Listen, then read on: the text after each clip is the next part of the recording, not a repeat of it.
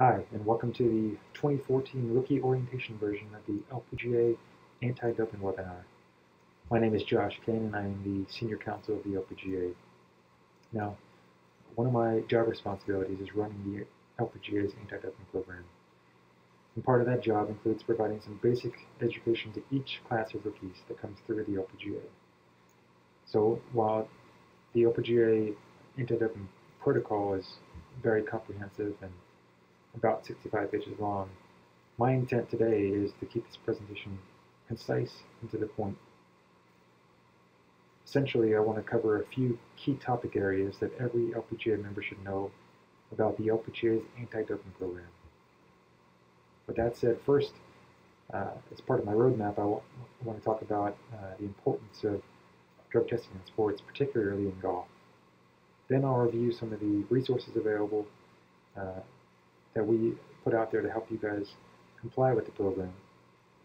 Then I'll discuss some of the LPGA's banned substances, the concept of strict liability and therapeutic use exemptions, the types of testing that you might encounter on the LPGA Tour, violations of the program, basically what not to do, penalties, and then I'll finish up with some information on supplements and a few key questions on the testing process.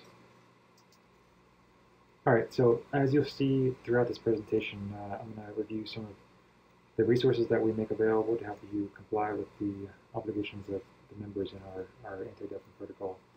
But to start off, if you have any questions on this presentation, or if you have any questions on any parts of the protocol or banned substances, products that you might want to take in the future, always feel free to contact me 24 hours a day, 7 days a week. My information's on this slide. Again, my name is Josh Kane, Senior Counsel of the LPGA. Phone number is 386-274-6284. Cell phone is 386-405-4633. And my email is josh, josh.kane, K-A-N-E, @lpga.com. Okay, so drug testing of pro athletes. Really for the LPGA, there's 4 primary goals. First one is protection and preservation of fair competition. And really, when it comes down to it, if you have 144 player field and 143 are participating cleanly and doing it the right way, and one person is using banned drugs to get a competitive edge or to elevate their performance, the goal is to find that one person cheating and penalize them so that the collective interest of the entire membership, the rest of the membership, is protected and that your playing field is leveled. Second is to protect the health of players, and really when it comes down to it, discourage drug use that can ultimately be detrimental to a player's health. And so to protect the LPGA product and its players and ensure that its best players can have a long, meaningful career, it's definitely in everyone's interest to not use banned drugs because they are detrimental to your health. Third, golf in the Olympics. From an international perspective, really, a sport is not credible unless it has a legitimate anti-doping program. And so, for golf to get into the Olympics in 2016, it was important that all golf properties really install a credible drug testing program that would ensure a level playing field. And lastly, the spirit of sport. Really, this one links perfectly with golf. You know, the integrity of a game like golf, a game based on honor and honesty, to really celebrate what golf and what sport is about. You know, the dedication, hard work, you know, the discipline, honesty, respect for your competitors. Preserve that spirit of what golf is about and what sports is about. And then also, lastly, at this point in your careers, you guys are elite athletes and undoubtedly role models for young athletes and for young girls. And because of that, you have a significant impact on young athletes who look up to you and aspire to be like you. Alright, so as I mentioned earlier, we're going to go through some of the LPGA anti-doping resources as part of this presentation. But just so everyone knows, the key documents that make up the LPGA's anti-doping program are available on both LPGA.com and on the LPGA Player Extranet. So on LPGA.com, if you go on the main page and scroll down to the bottom under the center column, there's a heading that says anti-doping information. If you click on that, it'll take you to a separate page that has the LPGA protocol, the prohibited list, which has the banned substances, the TUE application, which we'll get into in a little while, permitted medications, which we'll also get into, which are medications that have been approved and cleared for your use, frequently asked questions, and then some more information as well. Also, if you're ever on the LPGA site and you want to get to these documents, you can always type in doping or in the search function at the top right-hand corner of LPGA.com, and that'll get you to the right spot as well. So as we move through some of these slides, one of the key areas of any anti-doping program is the prohibited substances list. And that list is available on LPGA.com and on a wildcard that we'll talk about later in other areas too. It's definitely worthwhile to have that list handy and with you at all times. But when the LPGA developed this list back in 2007, we really looked at two areas to determine what should be on our ban list. And so for us, we looked at performance enhancement and negative health effects.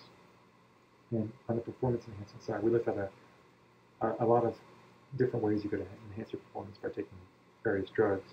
Some of the key areas we looked at were drugs that would help increase your muscle mass, your strength, your speed, improve recovery after long workouts or training sessions. Drugs that would improve your concentration or alertness, your focus, especially golf can be grueling if you have 4 days of competition and back-to-back tournaments.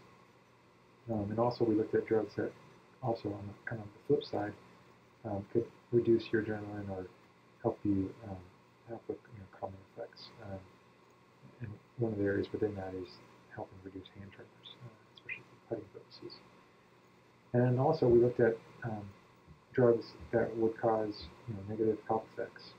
And so some of the negative health effects with drugs that are on our list now, which they're all severe, rage, hair loss, blood clots, kidney damage, high blood pressure, higher incidences of strokes, depression, acne, just a lot of different things that are associated from a negative health standpoint with use of our banned drugs.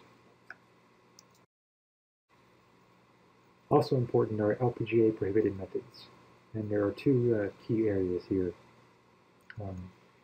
One would be drugs or other methods that alter the integrity or validity of a urine sample, and the second is use of a masking agent to basically mask or cover up the use of another banned drug. So the first one, using something to alter the integrity or validity of a sample.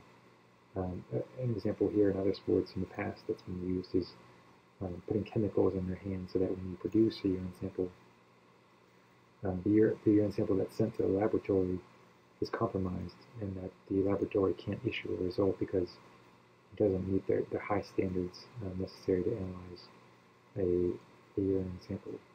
The second area here is masking agents, and basically using a drug to cover up the use of another drug.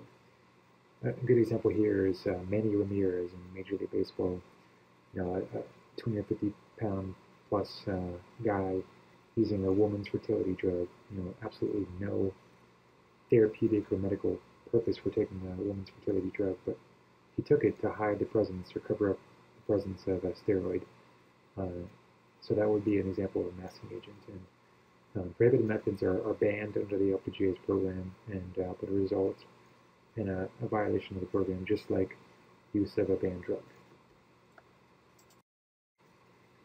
So we talked about LPGA prohibited substances and methods, but separate from that are drugs of abuse and recreational drugs, like marijuana, oxycodone, morphine, PCP. These are drugs that don't enhance your performance, but are harmful ultimately through health and are harmful to the LPGA's brand. These drugs of abuse are not considered violations under the LPGA's anti-doping program, but are still subject to a penalty under the player conduct regulations, which we'll review later. So as we discussed on the first slide, one of the key concepts of any anti-doping program is strict liability. And basically what this means is that each athlete is responsible for everything that goes into their body, and that intent doesn't matter. So if you are selected for testing at a tournament and steroids come back in your urine sample, it doesn't matter whether you intended to use those steroids or whether they somehow appeared in your urine sample. The fact that they're in your urine sample alone means that you're guilty of a doping violation under the LPGA's anti-doping protocol. So the key concept here is that despite whether you go to your doctor and you get a prescription, or whether you go to a local pharmacy and pick up some type of medical product, or you go to GNC and pick up a supplement, or you go to Bed Bath & Beyond and get some type of cream, or even if you're out on the driving range and somebody offers you a free product, you always have to ask yourself and have this mentality of, does what I'm taking have a banned substance in it? That's the key question. So it's a difficult obligation, but one that's required of all professional athletes who are involved in an anti-doping program. And so what we've done is provide some resources really to help you comply with that obligation. And so the question here is, how do you determine if a drug is permitted or prohibited? So the key thing here is with any of your physicians, always tell your doctor that you're subject to an anti-doping program and that there's a prohibited list. And whenever the doctor prescribes something for you, always have him or her check the prescription and the ingredients within that prescription against the LPGA's prohibited list. That's the first thing. Always, that's the first kind of resort. Go to your physician, ask him or her if whatever you're taking is banned or not. Second, we provide a wallet card with all of the LPGA prohibited substances. So if you're at a pharmacy and just curious about whether a drug that you want to take has banned substances or not, you can always check it against the list if you keep that card in your wallet. Another key resource is permitted medications list. This is a great list, and I think it's underutilized in a lot of ways. Basically, it's a list for common medical conditions like a cold, flu, nausea, asthma, antibiotics, pain, that type of thing, with products that have actually been reviewed and cleared. So you know when you're looking at the permitted medication list that if you want to take something on that list, you're free and clear. There's no banned substances within those products. Another great resource, we've contracted with our testing agency, Drug Free Sport, for a hotline and email service. So you can email lpga@drugfreesport.com or call their hotline 1-877-285-1436 and ask them over the phone or over email if the product that you plan to take has banned substances or not. Another great resource is Drug Free Sport's website, www.drugfreesport.com/REC. On that site, you can, for example, you can look up Tylenol. Say you're at the pharmacy and you have your smartphone with you, you can look up Tylenol and it'll tell you whether it's banned or not. Tylenol is not banned. And so those are great resources for you. Like I said before too, you can always give me a call or shoot me an email, and I'd be glad to help you with that as well. All right, so the question now is, what if you need to take a banned drug for a legitimate medical reason? And as we discussed earlier, the rule is that under the anti-doping program, you cannot take a banned drug. But the exception to that rule is therapeutic use exception, the TUD. And so the exception is you can take a banned drug if you satisfy 3 criteria, basically. If you have a significant health impairment that requires a banned drug, essentially that's if you can't function normally without a banned drug, that no reasonable alternative drug exists in the market. And so nowadays, many drugs treat the same problem. And really, if there's a drug out there that doesn't have a banned drug, you're supposed to use and try that first before you actually use a banned drug. And third, you can't get an additional performance enhancement by using the banned drug. And we'll talk about the TUE process and the application for that and on the next slide. But for purposes of explaining the TUE now and these criteria, I'll use an attention deficit disorder example. Say you have a player who is significantly impaired because of attention deficit disorder, and they need to use a drug to deal with that medical issue. There are two drugs out there essentially to treat ADD, a product called Strattera and a product called Adderall. Strattera doesn't have any substances, but Adderall does. So under our criteria, you would have to try to use Strattera first. And if it worked, that'd be great. You could use a drug without a banned substance and it'd be fine. If you used it and it didn't have the effect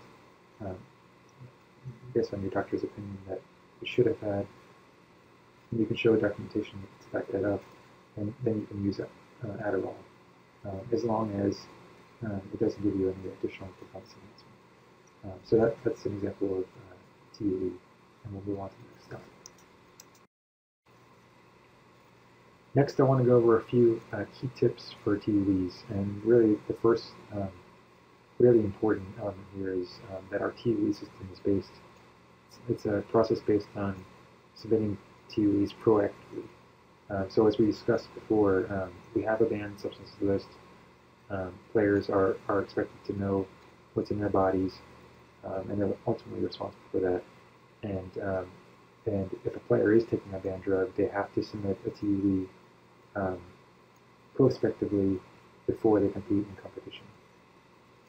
So I recommend that players submit their TUE applications to me before, or 45 days before they plan to use that drug in competition. And ultimately, if you tell us that you're using a drug on the day of competition, it's way too late. And this is based on my own practical experience.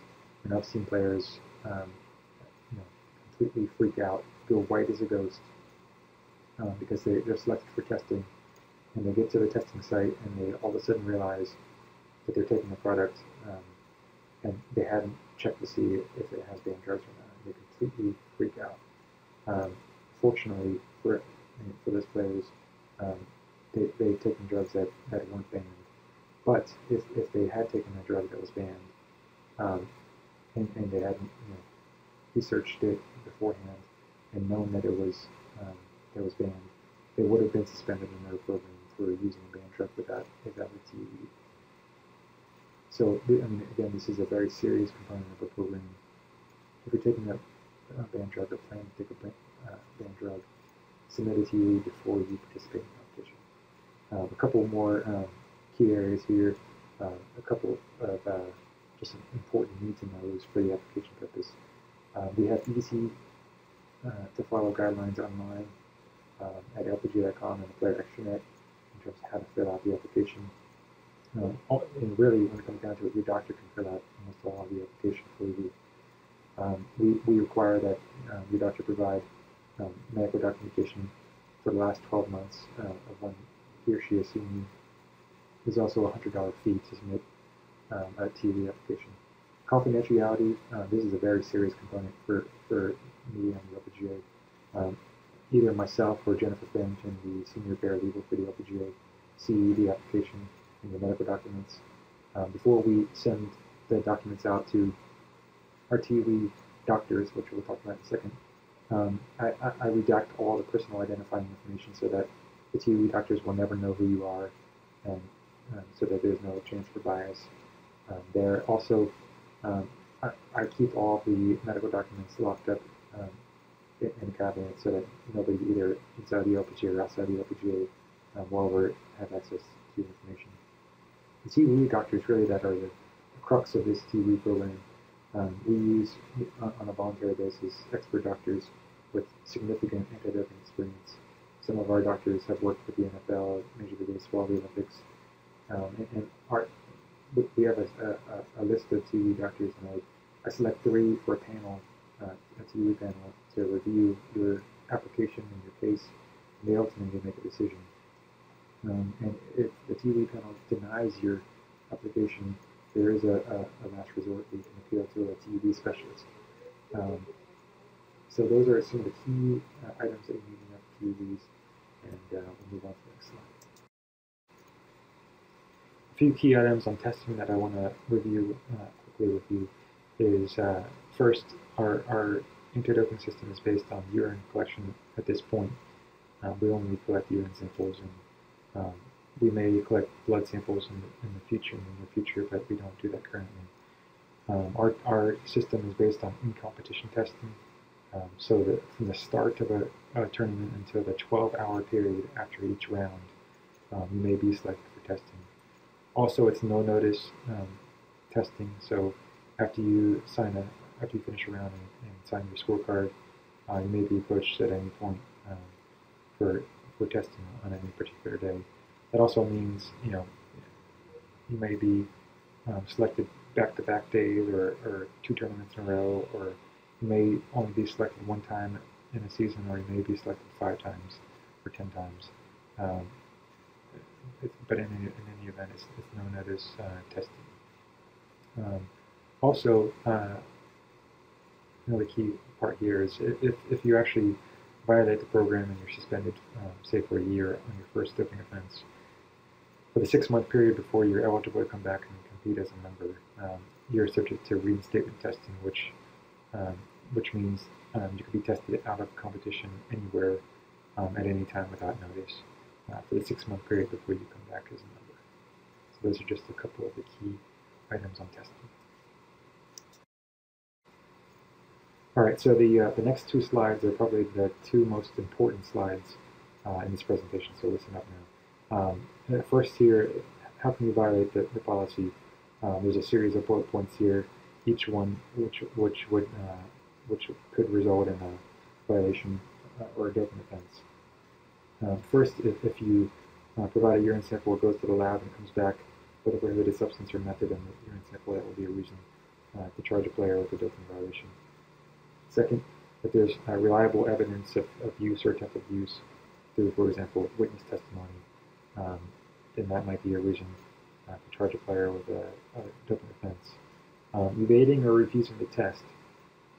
An example here, we had a player at one point who was selected for testing, came to the site and said, my favorite football team is playing. I have plans with my family and friends to go to the bar, and I just can't do this right now. We had to tell the player at that point that if they refused to be tested or evaded the process, that they will be charged with a doping violation and face a 1-year suspension. So the player, fortunately for her, ultimately stayed and provided a urine sample. Another violation, grounds for violation of the policy, tampering with any part of the doping control process. This example here might be if you provide 2 samples, an A and B sample of urine. The A sample and B sample go to the lab. A sample comes back with a prohibited substance in your urine sample. You have, under our protocol, you have the ability to go to the lab physically in person with a representative and watch the analysis of your B sample. If you went to the lab and took the B sample and smashed it on the ground, that would be an example of tampering with the doping control process, because at that point there would be no way under the protocol to verify that the B sample confirmed the A sample, which is required under the protocol. Possession of a prohibited substance or method. If, for example, you're going through customs in a certain country and you found to have possessed a prohibited substance, then that could be grounds for violation of the protocol. Trafficking or attempted trafficking, which is can be a serious criminal offense also, would be grounds for a violation of the policy. Administering a prohibited substance or method to another player, also a violation of the policy. Complicity, in terms of encouraging or aiding or conspiring to use a banned drug or covering up the use of a banned drug, would be grounds for a violation of the policy. Intentionally providing false information.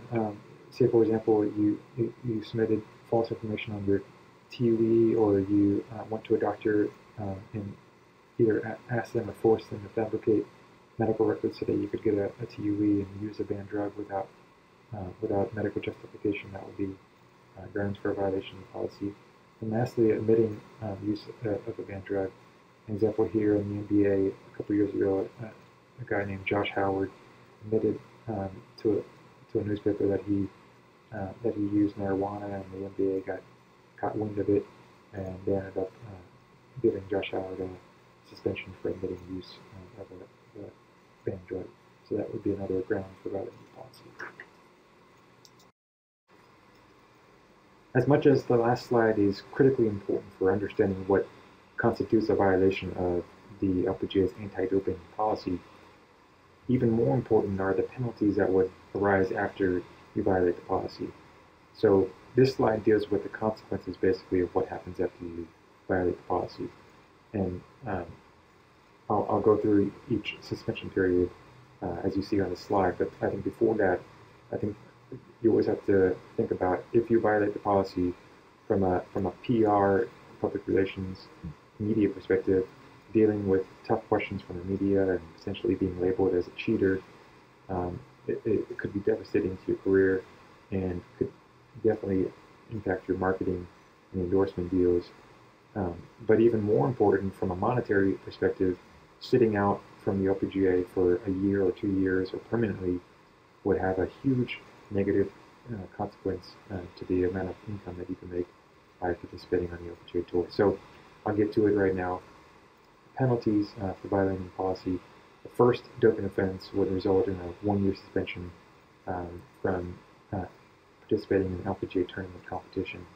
The second offense would be a 2-year suspension and a loss of membership and earned exemption. So that would basically mean that you would have to go through Q school again, which I'm sure none of you want to do. And then lastly, for the third doping offense, there's a permanent ban from LPGA Tour membership. And so also of note here is, for each offense, that you would also get disqualified from the tournament in which you were tested. And you would forfeit prize money, rankings, points, titles, and any awards earned from those tournaments as well. So as we discussed previously, the penalty for performance-enhancing drugs is different than the penalties for drugs of abuse. Again, drugs of abuse are recreational street drugs like morphine, PCP, marijuana, etc., that, if used, would result in a major penalty under the player conduct regulations of the LPGA Tournament and Player Regulations. And within those regulations, the commissioner of the LPGA has the authority to determine the penalty within recommended guidelines for a major penalty.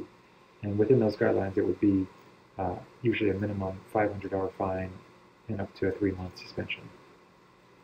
In addition to that, the commissioner would have the ability to recommend that the player undergo rehab or some other type of drug treatment program, since this would be more of an addiction issue than a performance-enhancing issue.